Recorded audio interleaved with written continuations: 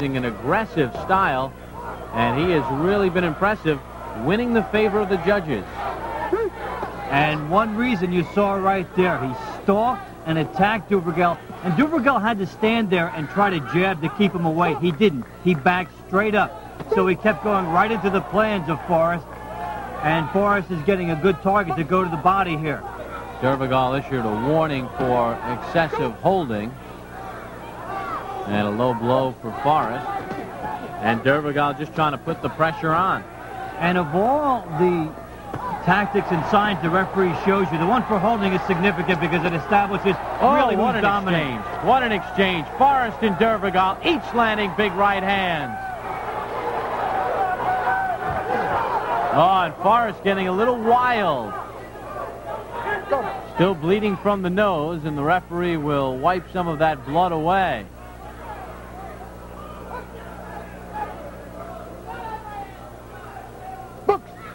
How'd you like to be scoring this with the amount of punches being thrown in this fight?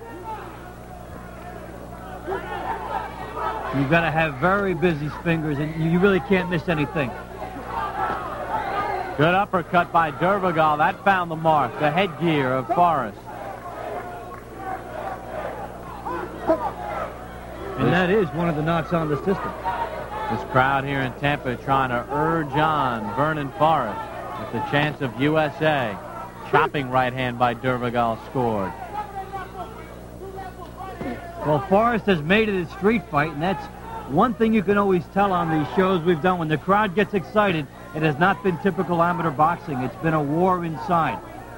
To the left of your screen, in that left-hand corner, one of the more vocal fans here this evening, undisputed heavyweight champion of the world, Evander Holyfield, rooting on his fellow Georgia native, Vernon Forrest. And that is the end of round number 4. Candelario Duvergel gets a cool bath as he heads back to his corner. Very impressive round for both fighters as far as power punches were concerned. But it was Duvergel, the man who really had the edge in round number 4. So let's go. All the way. Nice. Put them together like you first did. And burn. And you get a look at the scoring and the judges' computer scoring with Forrest in front.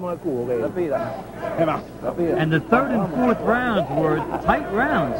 Forrest got them both. That's one, Vernon. You got to do it, my man. This is the round right here. You understand? And he's tired, bro. Take a look at some of the action. You see that right hand scoring by Duvergel, on the right to the body as well, but the left and the right back by Forrest. And that was the key, David. And they look good. But remember, they count the same. We begin this 5th and final round. In our first bout of the evening, 139 pounds, Vernon Forrest of the United States. In the blue, Candelario Duvergel of Cuba, wearing the red. Duvergel, 29 years of age. A wealth of international competition under his belt. Forrest, just 21, hoping to make the Olympic team for this summer's Olympic Games in Barcelona.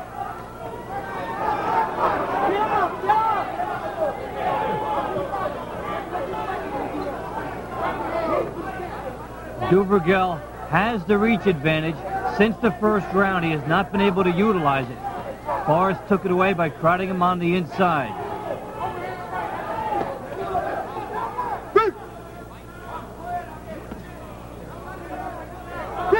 A little fatigue setting in here now. Duvergel was unable to get his jab up in time, and he ended up backing up again. Forrest has made him pay for his mistakes.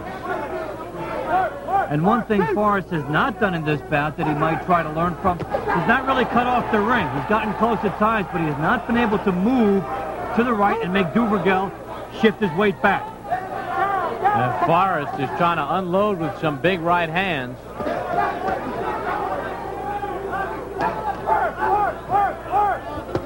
There's another right hand that scored. Glancing, but the white portion of that glove did find a headgear.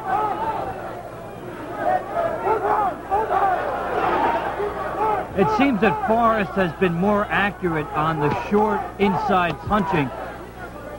Duvergel more of a sharpshooter from the outside.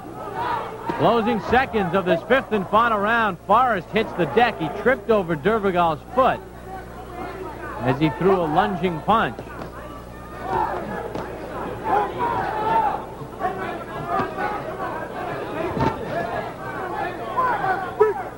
You see the fatigue on Duvergel, his mouth open, and that is it. The fight is over, and when we come back after this timeout, we'll find out who won between Vernon Forrest and Candelario Duvergel on Sports Channel America. Duvergel wait in the center of the ring to find out who was the winner of their bout in the 139-pound weight class. There you get a look at Forrest and Duvergel. It was a close one, David.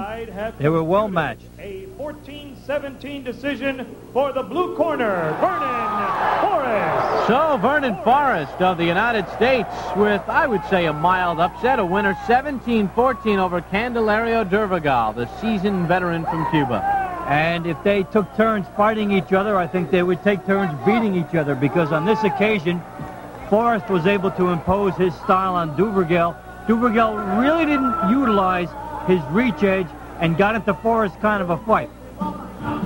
He did better inside than he might have been given credit for, but it was still Forrest's fight.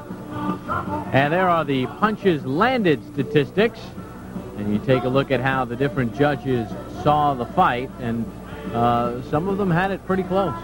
And even 8 to 10 punches over the course of 5 rounds is not a lot. In the red corner,